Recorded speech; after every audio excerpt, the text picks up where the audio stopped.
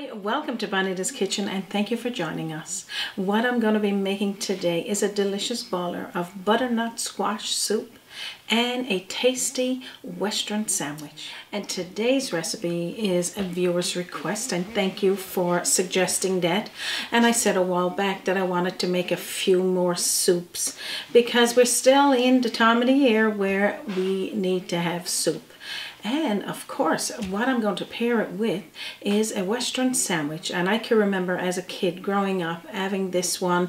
My dad used to enjoy making it for us. He wanted us to have different tastes, different cultural foods. Of course, it's not a sandwich we would make here in Newfoundland and Labrador, but we've all enjoyed it from time to time. So if that interests you and you like to make some, stick around and let's get started.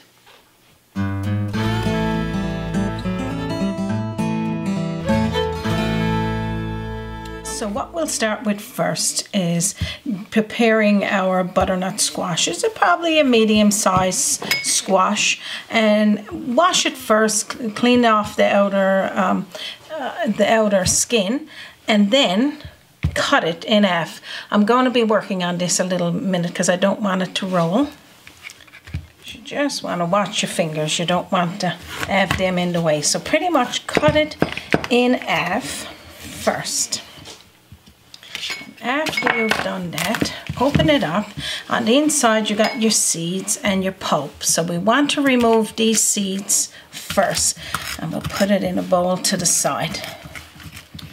And just toss it into the bowl. Now you can keep the seeds and roast them. You could have it there for a garnish, but right now I'm not going to be using that.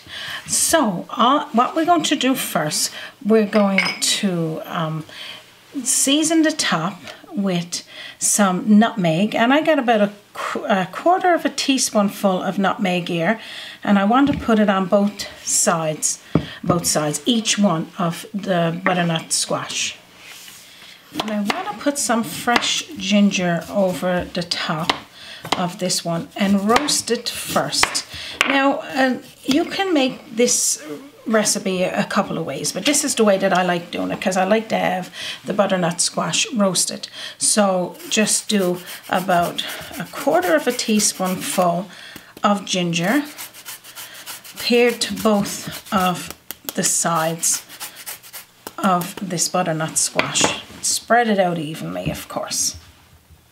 And what you could do with your ginger, if you don't use a lot of it all the time, put it in your freezer and keep it there. Take it out as you need it and it'll stay nice and fresh and it won't wilt away. We need a pan and a piece of parchment paper. I'm just gonna just scrunch it up a little, and we're going to get all that ginger there, put the butternut squash down on its back. We're going to be roasting this in the oven on a 350 Fahrenheit heat for 60 minutes. We're going to go 30 minutes this way, then halfway through, flip it over and do 30 minutes that way. So I'm going to put this in the oven and I'm going to show you what's next. So now what you're going to need as well, you're going to need some vegetables. You're going to need a full onion, a stick of celery, a medium carrot cut up. I got a parsnip here, they're nice and sweet, very tasty. And I got down here somewhere 1 potato. I'm going to take this and put it in medium saucepan and get this cooking on the stovetop just until fork tender. So pretty much when you get your vegetables in there, pour in some hot water, and then we're going to toss in about a half a teaspoonful of sea salt, and the vegetable broth from this is going to be the broth that you're going to use for your butternut squash soup. So that's about 4 cups there. Okay, so while our butternut squash is roasting and our potatoes is boiling, our vegetables is boiling over there on a medium heat, we're going to get working on that Western sandwich.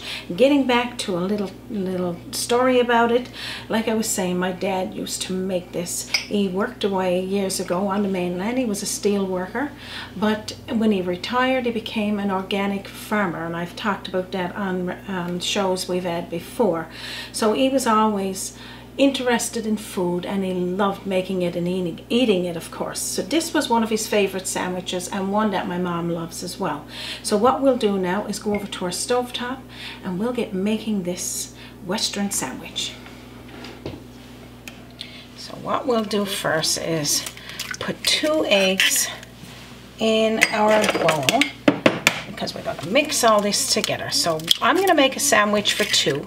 The soup is for 4, or if you want it extra soup, we're going to just mix those eggs lightly. So if it's just going to be the 2 of us, that means I can have 2 bowls.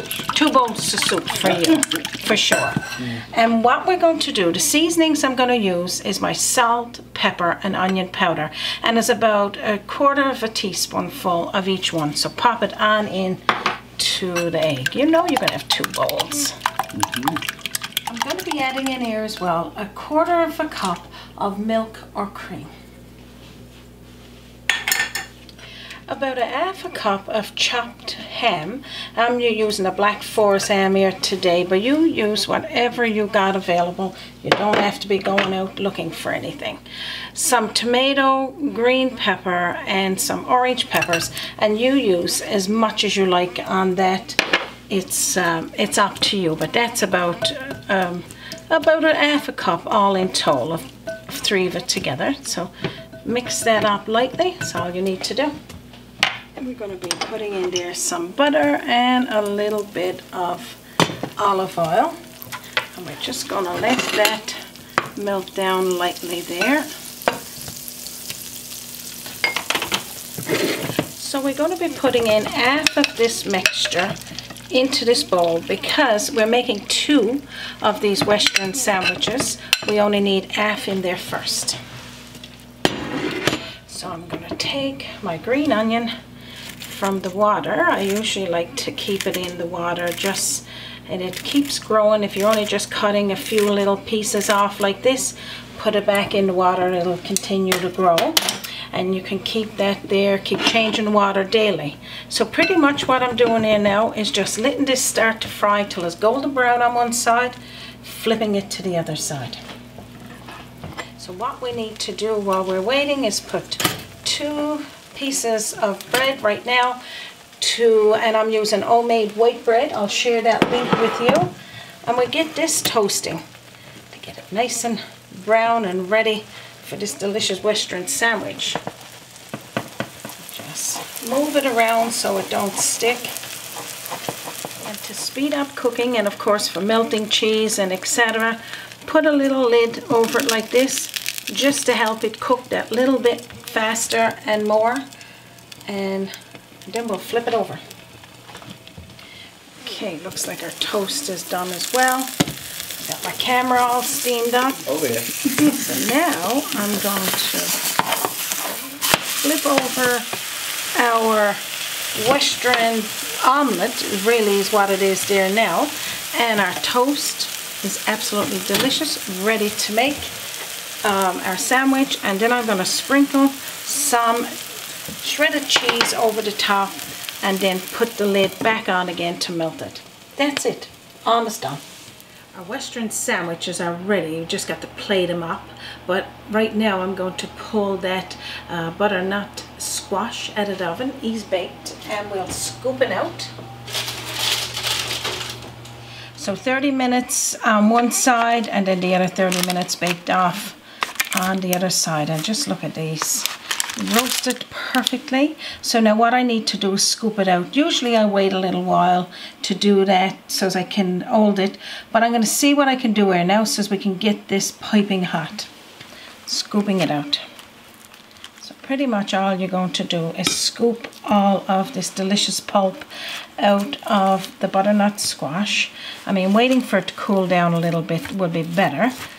And then I'll show you what's next. What a beautiful smell. This butternut squash got that nuttiness, got the cinnamon you can smell, the nutmeg there.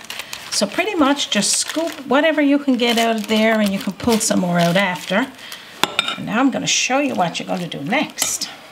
So I'm going to take the lid off of this vegetables, and we're going to take all of these vegetables and put over here with the butternut squash. And all of this delicious goodness is going to be blended up together. Plus the broth, the vegetable broth from these vegetables are going to be blended up together. So now I hope I'm making you guys hungry just to make yours delicious. So you either need an handheld mixer, or you could use your blender with a glass cover, and I guess a glass holder to put it into, and that will work out perfect. So I'm just going to blend this up lightly now without pouring it all over Raymond. Okay,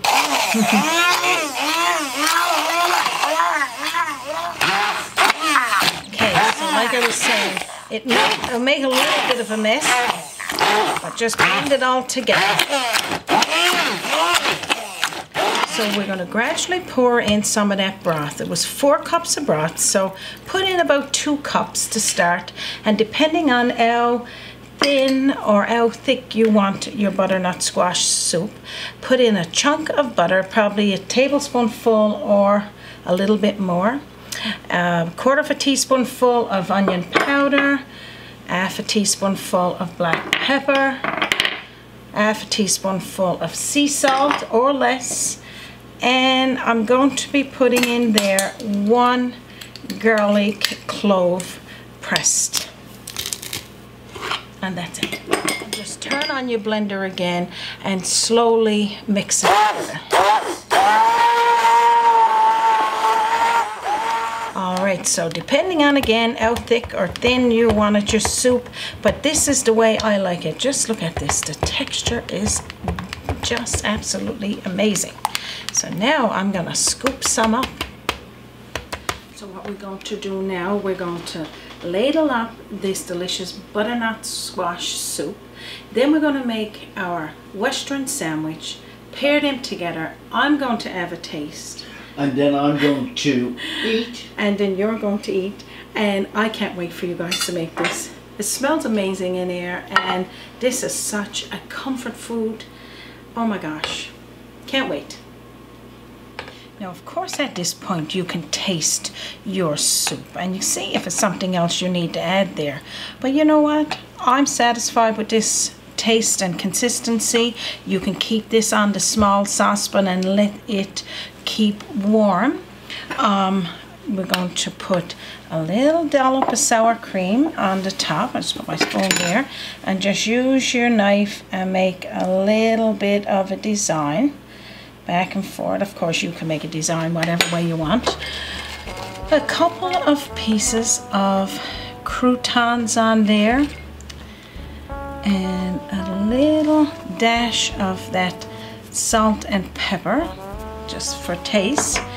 Now I'm going to go over here, and we got our mother's mustard sauce.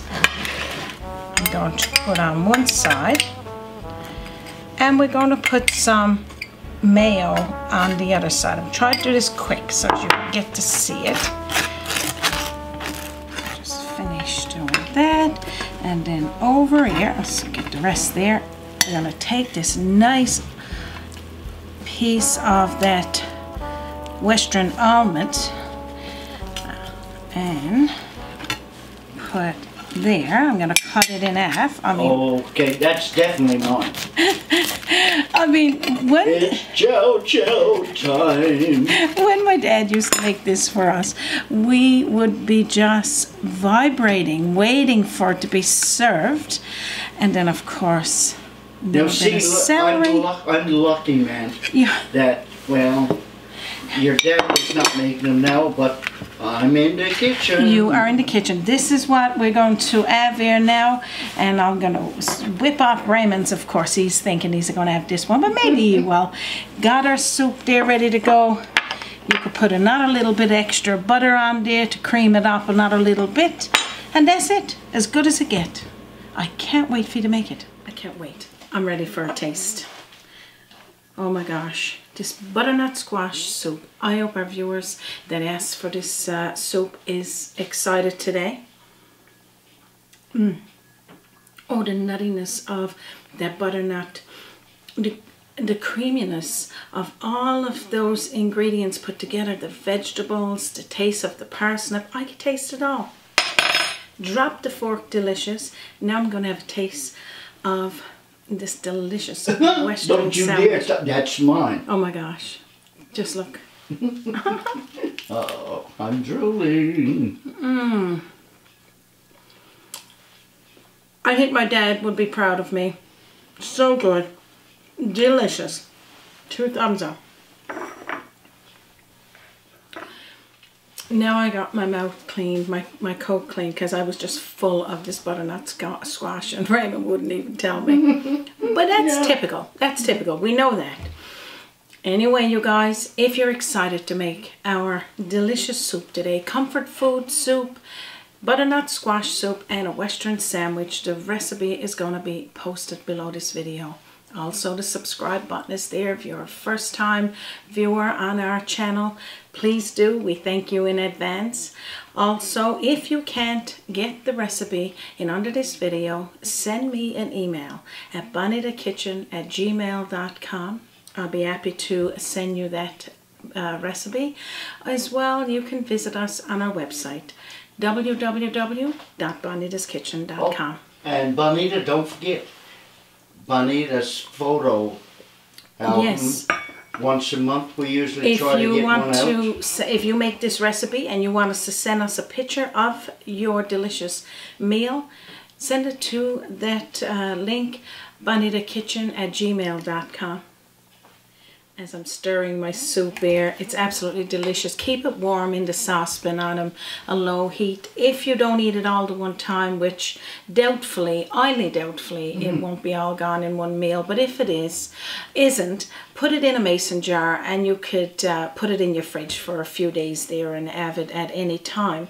You don't have to do the sealing process. Just pour it in, seal it, let it come to room temperature, put it in the fridge. So also, I don't want to take any more of your time. We know it's precious. We thank each and every one of you for spending a little bit of it here with us today.